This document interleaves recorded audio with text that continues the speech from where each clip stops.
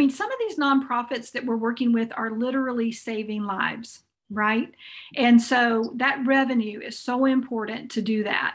And so we feel that urgency and it makes us want to scurry and act fast. But sometimes we just need to slow down and be strategic and set a pace because we're not running a sprint here. I like to say leadership, especially nonprofit leadership, is not a marathon, as some people say it is, but it's not a sprint. I like to say it's a marathon of sprints. Being a leader of a nonprofit organization is not for the faint of heart. It really takes a lot of guts to be a leader in a nonprofit world today. Hi, I'm Jim Dempsey, and welcome to the Development Effectiveness Strategies and the Jim and Java program. We've got a great guest today by the name of Dr. Sheila CORNEA. Sheila is an expert on leadership. She has helped to run numerous nonprofit organizations, and she's trained up countless leaders. She's going to bring some great messages today in regard to things that you can do to help be a good leader, provide an environment that fosters other leaders to come up, and what we can do to recruit leaders, including board members. So I think you're going to really enjoy the message that Sheila is going to bring us today. Sheila, I want to start out right away finding out a little bit about your story. So for our viewers, would you please share your story with us? Thank you for asking me that, Jim. I love sharing my story because it started so far back when I was a little girl, maybe 8 years old. And at that time, I was enamored with my superhero, the only superhero I've ever really loved, who was the original Wonder Woman, Linda Carter. She was just the most beautiful woman I'd ever seen, and so kind but strong at the same time. And I found myself in a small town, South Carolina, little church. And here comes out one of our teachers for the summer, Miss Linda. And she looked just like Wonder Woman. Tall, slender, brown hair, big doe brown eyes. And she just hung the moon when she walked in. She had so much love, but she had this way of pushing all of the kids in the direction she thought they should go. And that summer we were to work on a program for the parents with the end of the summer pageant. And it was full of music and little skits and things. And when we started planning parts, she said, okay, I would like the Brown sisters to do this trio. I looked at her, I said, I can't do it. I can't do it. I don't do that. And Miss Linda looked at me with so much love. And she said, you're going to be fine. Your sisters are going to be right there with you. You can do this. I believe you can do it. You're going to be great. And I just trusted her confidence in me. And I got up on the stage. We did our parts. I was scared to death, but I didn't die. And I think that's kind of my story of leadership. Most of the time I'm scared to death, but I have proven that I won't die. And it all goes back to Miss Linda. And I didn't know it at the time, but that moment made me fall in love with leadership and kind leadership and seeing potential in other people. That's really where it started. Well, a number of our viewers are leaders of nonprofits. You've been a leader of a nonprofit. You teach and coach leaders. What would you say are some of the keys to successful leaders? Well, I have kind of tried to narrow it down to 5 keys. I call them 5 acts of Gutsy Grace Leadership. I believe that if you're going to lead a nonprofit, you really do have to have what I call Gutsy Grace. It's going to take some guts to really lead a nonprofit. And yet you also have to have grace because you're not leading through coercion or power or authority. Usually you're leading by influence and serving others, right? But yet you still have to make some real tough calls. And so I've kind of narrowed it down to 5 areas. The first is authenticity. I could go into a long story about authenticity and how I learned that the wrong way, the hard way. I was trying to please everyone around me, and it just wasn't working. But the more authentic I became, the easier it became. So I just always believe you have to start there in your own makeup, in your own design, and who you really are and what you're really drawn to do or called to do. a community builder. If you're a nonprofit, you have to be a community builder. You just have to, or you're not going to make it. You probably also want to be a community builder, or you wouldn't be a nonprofit, right? Tenacity is also very important, not giving up and not giving in. Strategy, which is one of my favorite things to talk to nonprofit leaders about, because many of us are heart-led, and strategy sometimes bumps into that compassion.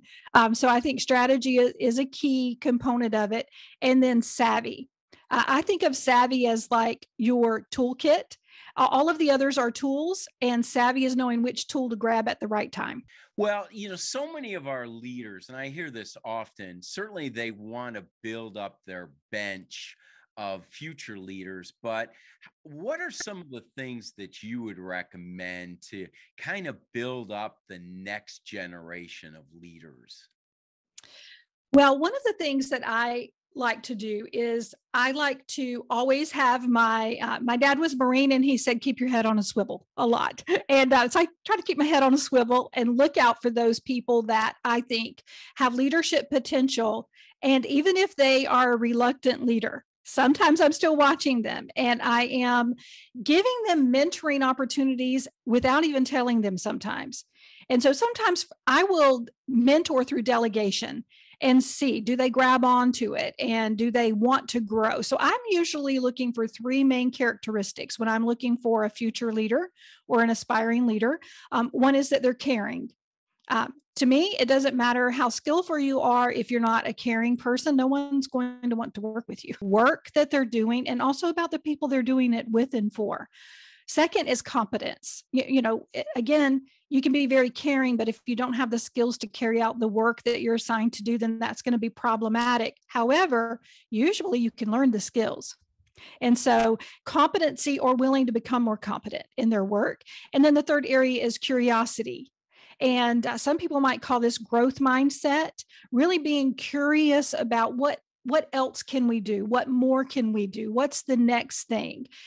If I can find that triage or triad of people, that's really going to really be the good foundation for leadership, because they have the willingness to learn new skills. They're building their skills, and they care about the work that they're doing and the people they're serving. And that, to me, is like the trifecta that I'm looking for. Well, if you're a leader on the lookout for other leaders, what are some of the things that you would do to help to recruit prospective leaders? Well, a lot of times I hear nonprofit leaders saying it's hard to find leaders, or it's hard to find board members, or that kind of thing, or even hard to find really quality staff members. I don't think that it's hard to find them. I think that the challenge for us is attracting them and empowering them. Really great leaders are not going to be drawn to your organization unless they really feel like they can contribute at their highest level. Want to ask you, if I'm a nonprofit leader, I want to separate myself from other organizations, probably feel like I'm the best kept secret out there, that I just wish more people knew about who our organization was. What would you recommend for the organization trying to set themselves apart or cut above other nonprofit organizations? Well, that's like the pain of my heart to hear a nonprofit leader say we're the best kept secret, because I want you to be top of mind. As a nonprofit and you're doing good in the world, I want you to be top of mind, not best kept secret. One of the things that I find with nonprofits is really their ability to focus in very tightly on their mission. And one of the answers I get most often when I say, what do you do in your nonprofit? I get, well, we want to help people. Well, that's pretty broad. So, we have to narrow that down. What kind of people do you want to help? And how do you want to help them? And get it down to, what problem are you really solving? So I want to work with them to keep narrowing down, get to what is the core problem that they're finding is a commonality around the people that they're serving. that they're actually trying to solve. And that will inform their mission. Yeah, that I find that that's such a challenge, because you talk to leadership, you talk to board, you talk to staff, you talk to volunteers. They all have a different definition for what the organization does and who they are. So it's so good. Yes, and that common language is necessary. I worked with a nonprofit board once. I was consulting with them, and whenever I asked the board members and the staff and the constituents the same question of how do you help people, or how do they help you, they all had different answers. And that was that was their core issue, was they had no identity because they had every identity. Well, our goal for this channel is to help nonprofits increase income and become fully funded. As somebody who has helped to lead a nonprofit, teaching leaders of nonprofits, what would you say are some lessons in the area of fundraising and development that you've learned over the years that you'd love to impart to our viewers? Lessons learned. I like to say you have to set the pace. Oftentimes we feel kind of compressed by the urgency of what our needs are, because we are helping people. I mean, some of these nonprofits that we're working with are literally saving lives, right? And so that revenue is so important to do that. And so we feel that urgency, and it makes us want to scurry and act fast. But sometimes we just need to slow down and be strategic and set a pace, because we're not running a sprint here. I like to say leadership, especially nonprofit leadership, is not a marathon, as some people say it is, but it's not a sprint. I like to say it's a marathon of sprints, because you're going for the long haul, right? You're going to have to hustle some to catch up every now and then or get ahead, but you can't only sprint. You will burn out. And with your fundraising in particular, you don't want to burn out your donors either, right?